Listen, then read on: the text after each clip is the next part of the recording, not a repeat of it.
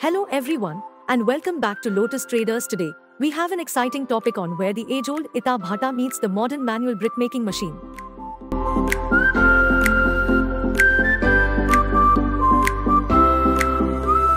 For generations, brick kilns have been the backbone of construction, but times are changing and the brickmaking process is evolving.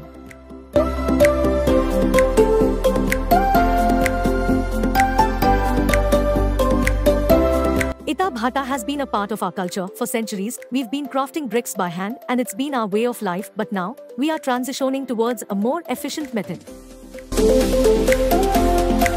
Introducing the manual brickmaking machine. It's faster, more precise, and less labor-intensive, providing a breath of fresh air for traditional brickmakers.